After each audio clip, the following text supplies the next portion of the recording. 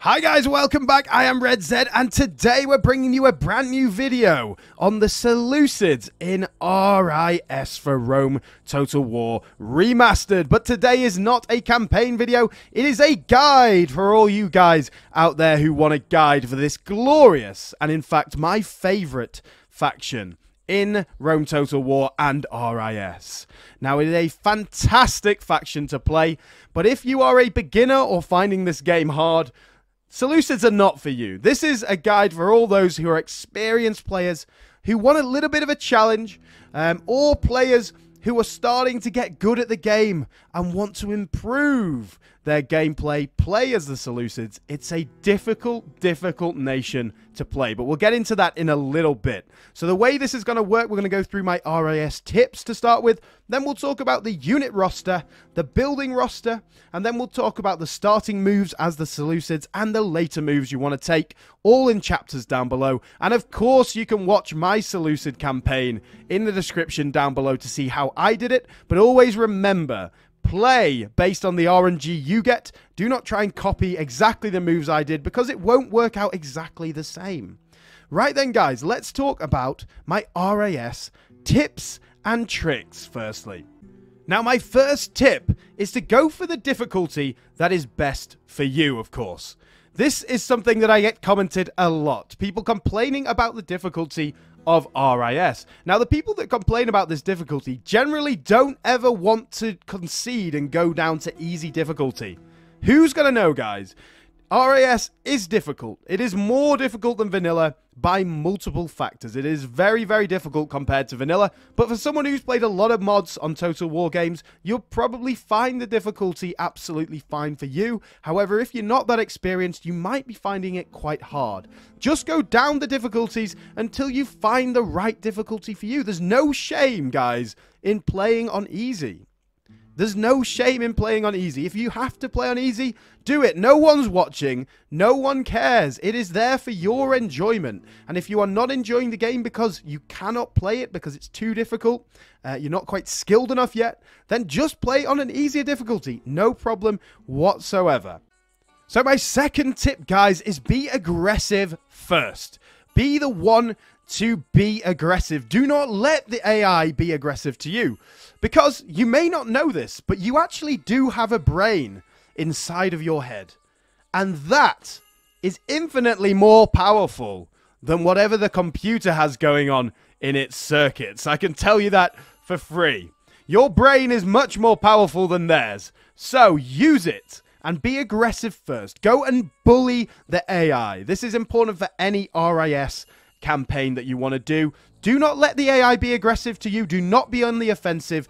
Go and be offensive. Go and be attacking. Go and take lands and take nations before they can start to bully you. Because the AI will build up its forces and will be able to bully you unless you stamp them out early. So that is my second tip. Now, let's talk about my third tip. Is to build economic buildings and use all of your money on the first turn.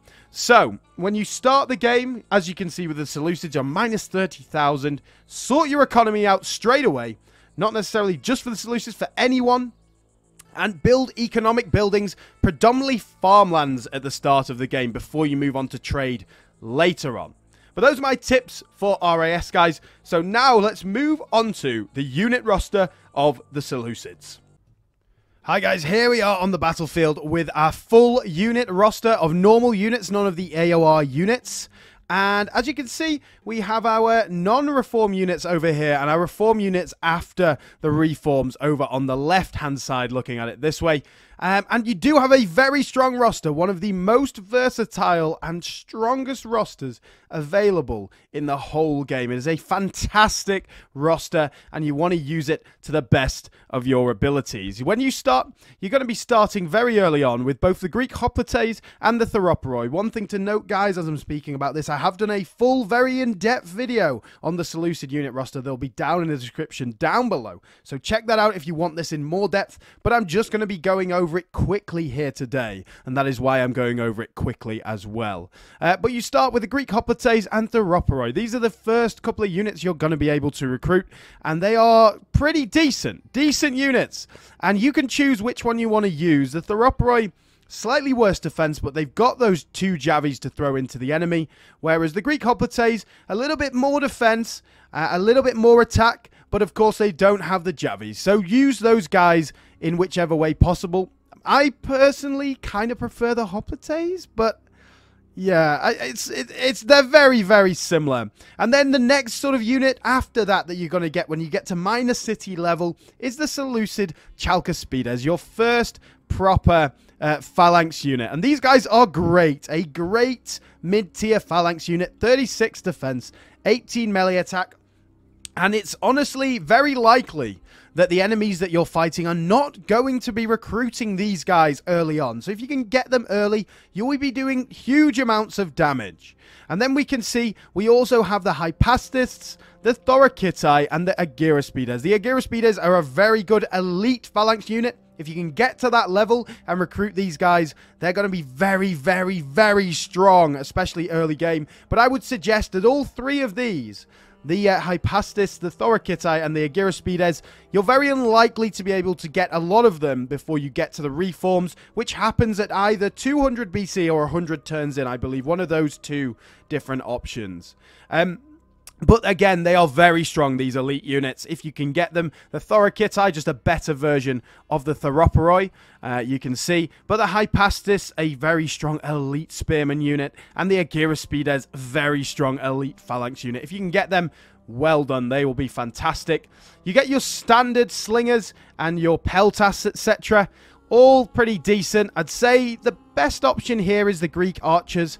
The Greek peltas are a good peltas unit, but for me personally, I just don't like javelin units. They're not really something that I enjoy using, so I would go for the Greek archers every time over those guys. But that is just me. In terms of the cavalry, of course, you have your Prodromoi, your worst level of cavalry. Would not recommend getting these guys if you can help it, but you do start with a few.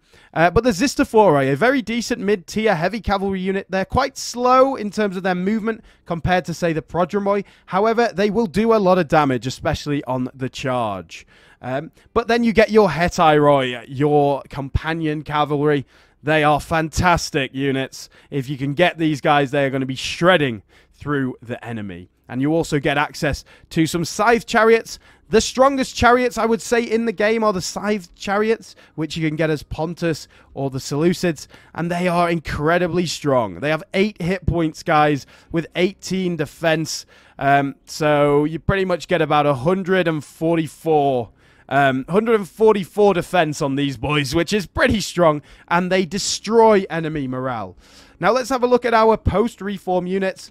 We get the Chrysospides, the bronze shields, or the gold shields. Either one of those, I can't remember. I think it's the bronze shields. A decent enough phalanx unit, but they're actually not quite as good as your Chalcaspides, as we can see. So I probably wouldn't be recruiting those if I had the chance. I would recruit the the Chalcaspides instead. You also get the Agiraspides, a very, very strong sword unit. This would be your flanking unit. Very good indeed. I'd use that if I could post-reform as my flanking unit. Also with the Javis. Heavy assault infantry, pretty much. Then you also get the Neo-Cretan archers. Fantastic archer unit. If you can get these after the reforms, replace all your Greek archers with them because they are a fantastic unit. We also, of course, get the cataphracts, the tanks on the battlefield. Get these guys. Very good. I don't think I really need to say much about cataphracts because they're fantastic. Theroporoi cavalry. Again, not a fan of missile cavalry, but they are a lot better than the Prodromoi. They're just, unfortunately for me, they are a missile cavalry unit, which I'm not a fan of. I mean, obviously non-horse archer missile cavalry. Also, why is there a little boat hat on on this map? Like, look. It's just here. Hello. I don't know what that is, but it's there. You can actually kind of stand on it. That's quite funny. And you also get access to your Indian war elephants, of course. Absolutely beastly units if you can get these guys. Fantastic unit. Gonna smash enemies to pieces. Really, really good. So, your unit roster, like I said, very versatile, very strong. Early game, you're going to be focusing either on the Theroporoi Greek Hoplites, and when you can, start mixing in the Chalcospiders. It's nice to have a bit of a mix, I feel, because the AI doesn't like to attack Chalcospiders head-on, so they'll do everything they can to kind of avoid them. So if you have a few of these guys mixed in your line as well, they might actually come on and attack your line. Early game as well, start getting the Zistophoroi, going to do really, really well. And late game, transition your spear and sword units into the Agiraspides. And when you can, start getting your Agiraspides phalanx men, and you will do fantastically. A great unit roster, and like I said, you can see a more detailed one down in the description below. Now, without further ado, guys, let's get on to the building roster. So here we are, guys. Let's talk about the building roster of the Seleucids, and it's a very strong building roster, a very diverse building roster with lots to offer you. Now, the only things that are missing compared to, say, the Romans is the fact that you can't get the full level roads. You can only go up to paved roads. You can't get highways. So that is the first thing that's missing. And then the second thing is you can't get to level 5 farming, which I'm pretty sure... What's it called? Farm estates for the Romans. You can only get to level 4, but level 4 is plenty. You can get to the level 2 Spice Road, which is great. Fantastic for trade, but we'll talk about that in a little second. So, first things first, you get lots of variety, like I've said already. You can't get the highways and the full irrigation, but everything else is fantastic, and you get plenty of options to tailor your cities.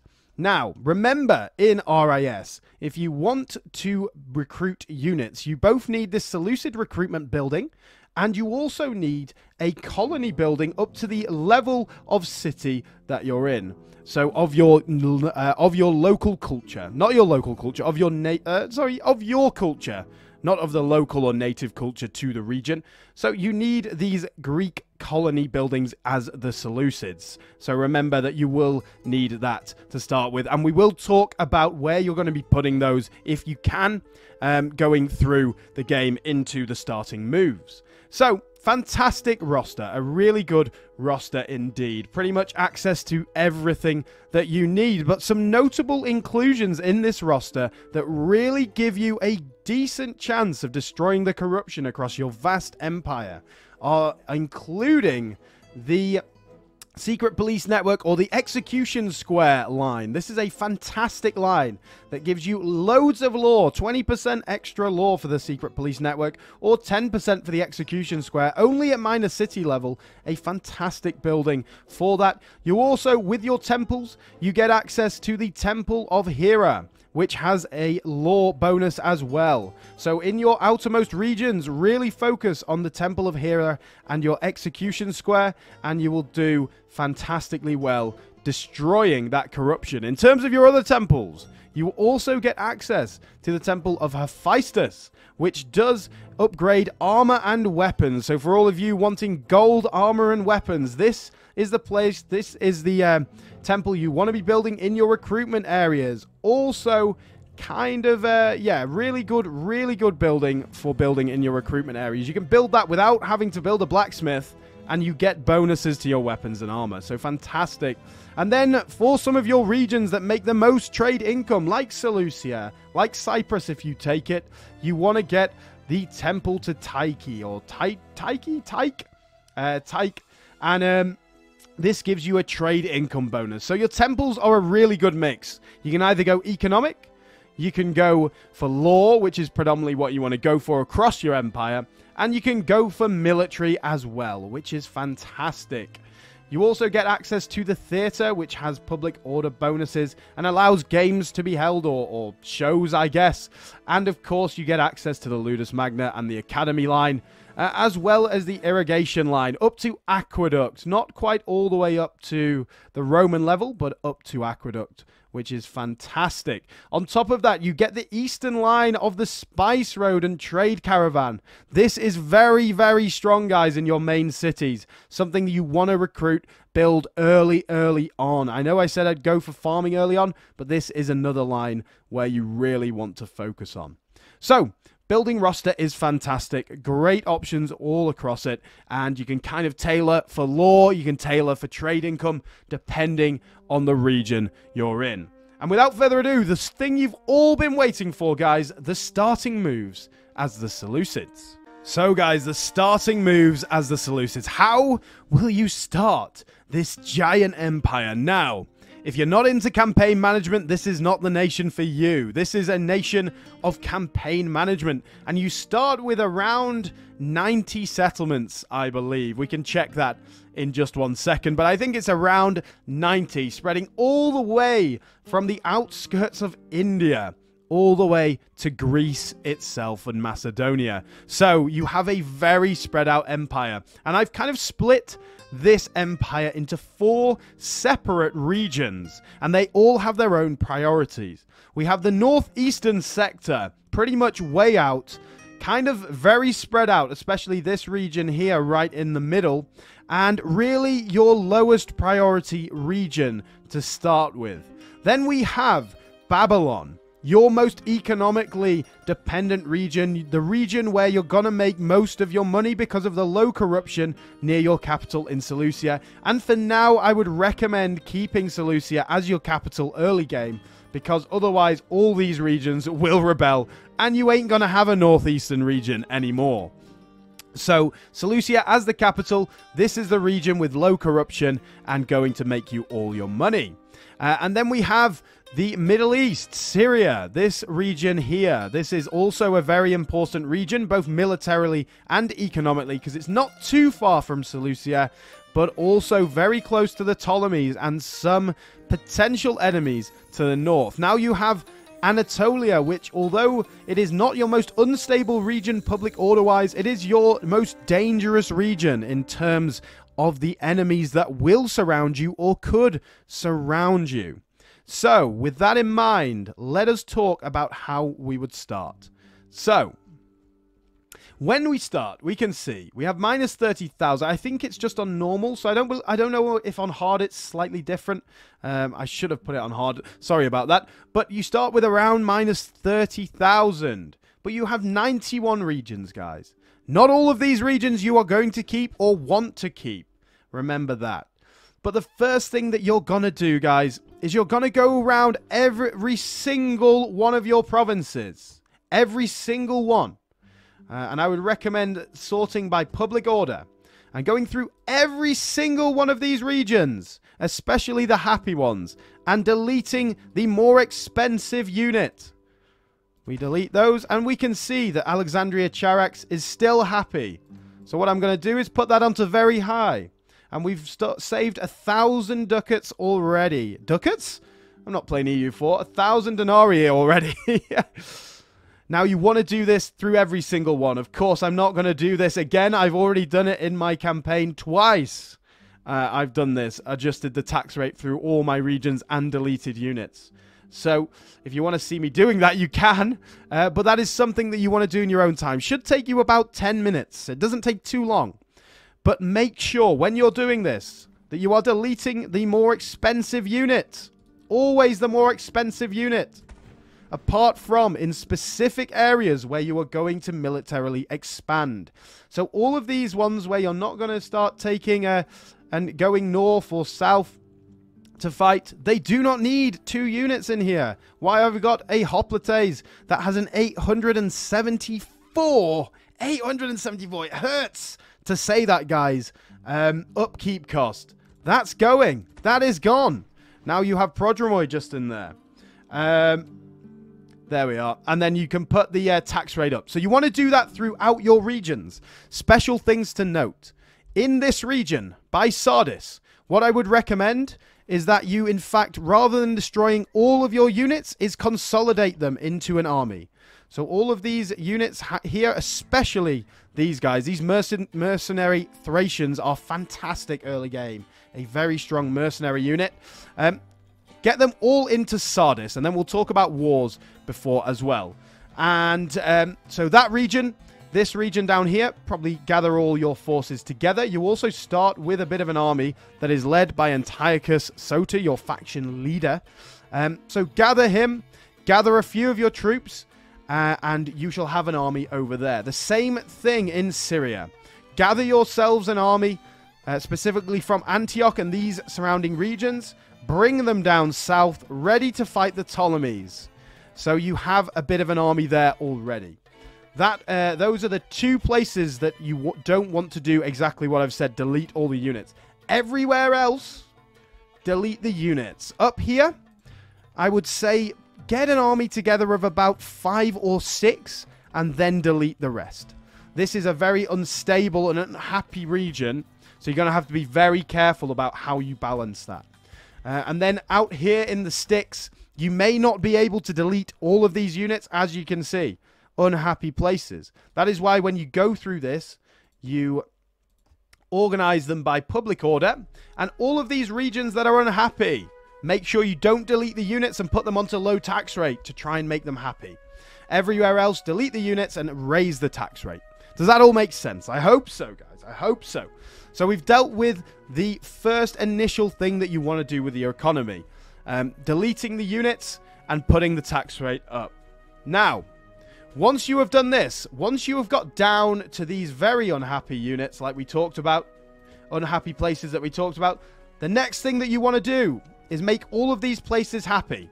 You can see 56% in Bispaltis, not good at all. How are we going to do that? Well, we have our secret weapon. It is called the Shrine to Hera. Okay, it's that one eventually. You get a bonus 10% public order from this, guys. 5% of which is law, which shall help your economy as well. Go through all of these, build a Shrine to Hera in all of them, or if there is another law option available, or happiness option, build that as well to keep them happy.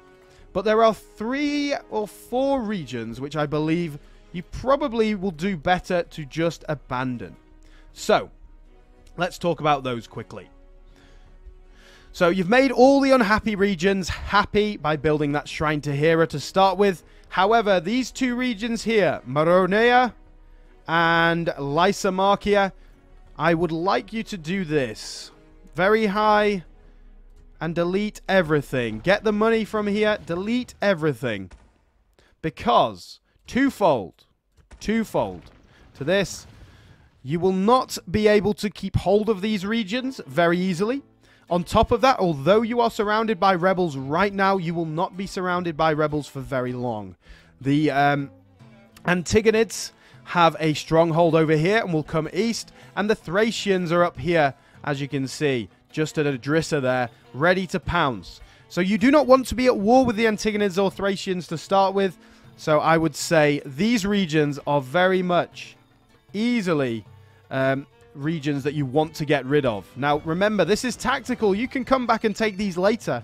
But for now, do not keep hold of them. Any regions over here, I think it's Alexandria Prophasia, or is it? No, I think it's Zranka. Zranka is another one that you pretty much want to just... There's no chance you're making this happy for very long because of the culture, etc. So let's go north and abandon that. So those are the 3 regions that you kind of want to leave behind and not really be bothered. Everywhere else, fight tooth and nail to keep them because eventually they'll be happy and eventually you'll be able to integrate them into your culture, etc. Now, we talked about economy. We've talked about the regions that we're going to destroy. We've talked about the places where we're going to get our armies together. Now, let's talk about our first opening moves militarily. Militarily, we have Antiochus up here. He is a decent leader, 2-2-2, not amazing, but he starts with a very good army, including elephants. Now, if you can add these Thracians into that army and some of the Theroporoi, you will be doing fantastically.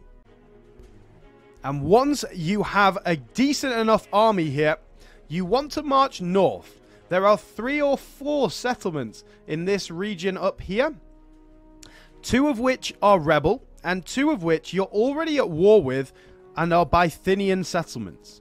Now, Bithynia is not that strong. Bithynia is not strong at all.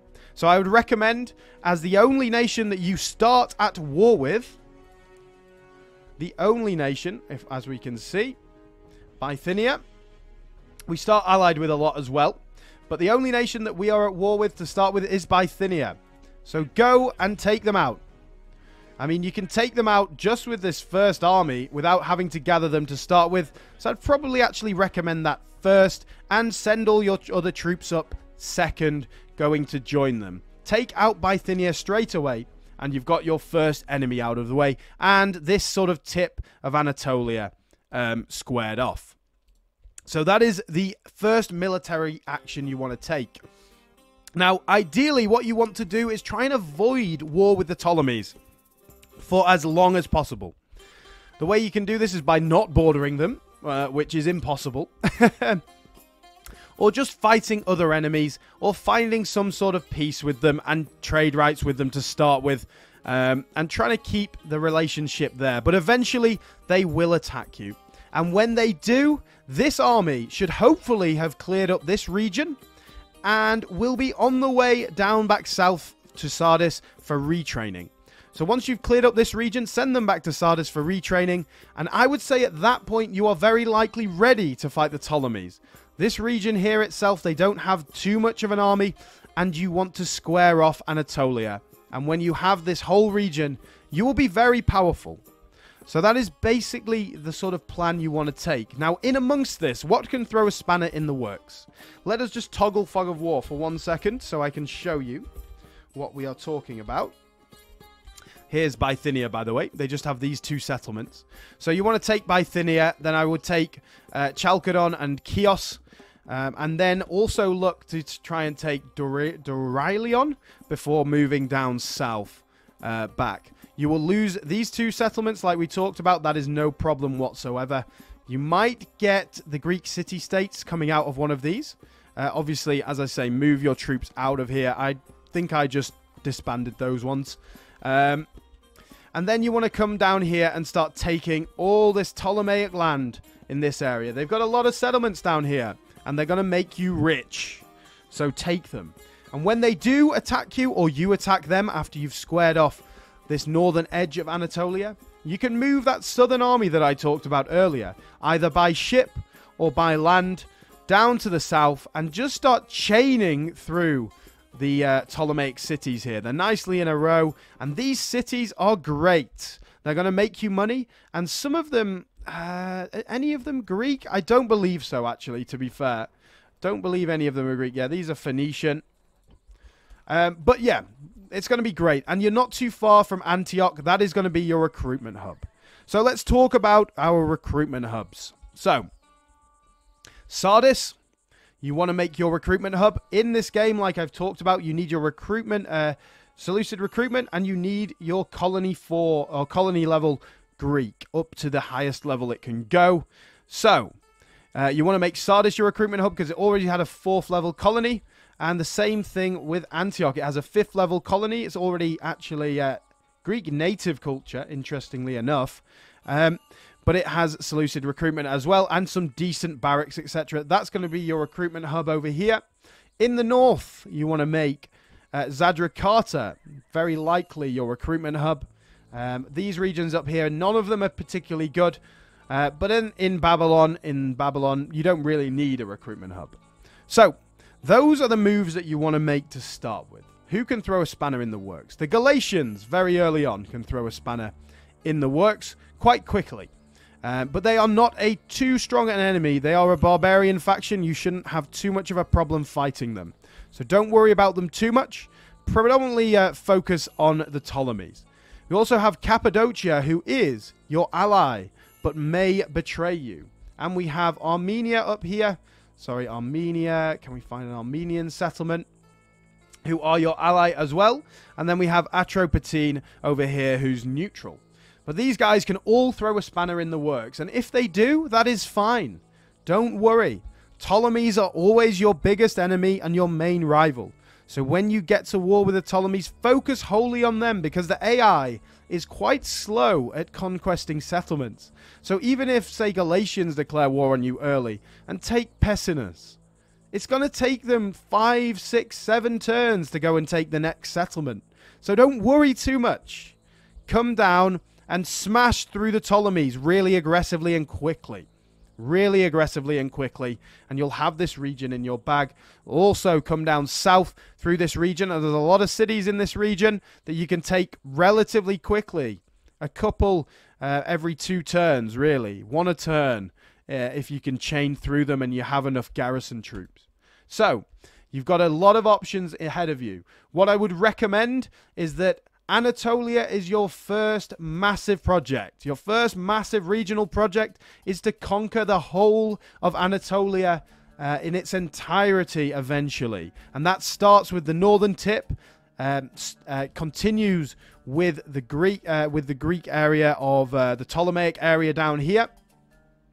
And then, depending on your RNG, continues with the Galatians, the Cappadocians, Armenians, whichever one of these declares war on you, continue your conquest there.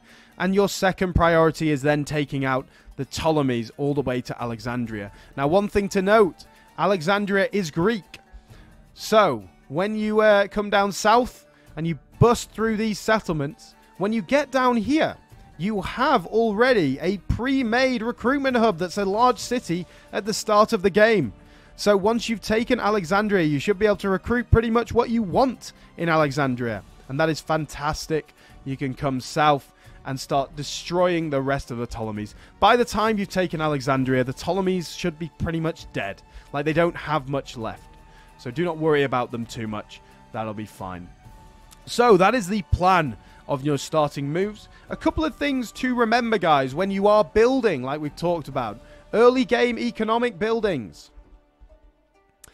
You want to build, in Seleucia, you want to build the trade caravan. If we look at this, 1,200 from a 1,800 building, very strong. Same thing in Sardis and Antioch, you can build this, and Babylon, you can build that building. Very strong building early on.